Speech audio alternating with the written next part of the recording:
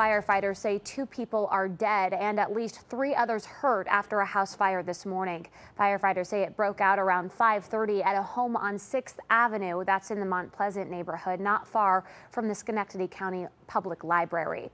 Kimberly Howard is live on the scene there now. Kimberly, I understand you've been finding out more about the victims.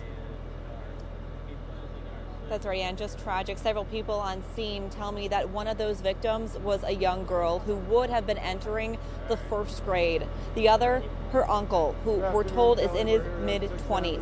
Now, I want to show you the house here behind me. You can see it's pretty burned out. There were 7 people inside the home at the time of the fire. 3 of them, firefighters say, had to jump out of a 2nd-story window. I want to show you some more video of what the scene looked like earlier. Firefighters have not determined a cause, but you can see investigators on the scene trying to determine exactly what happened.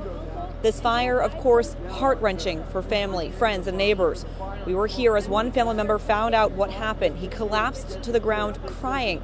We're also hearing about a brave attempt to save the people who were trapped inside. One neighbor telling us he broke a window to try to pull anyone out of the flames that he could, but he says those flames were just too intense. That man's wife, who didn't want to show her face on camera, tells us she's heartbroken about the death of that little girl who she called baby girl. She goes to school with my son, and we walk home. I asked her one day what her name was, because I couldn't remember what her name was. She told me what her name was, and I still didn't understand what she said. So I asked her again, she told me. I said, you know what? I said, I'm just going to call you baby girl. So she laughed. She goes, okay, Robin, you can call me whatever you want. That's the latest here live in Schenectady. Again, just a tragic story here in Schenectady.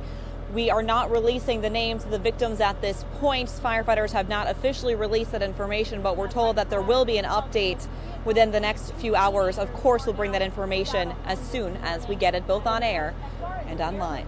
Live in Schenectady, Kimberly Howard, CBS 6 News.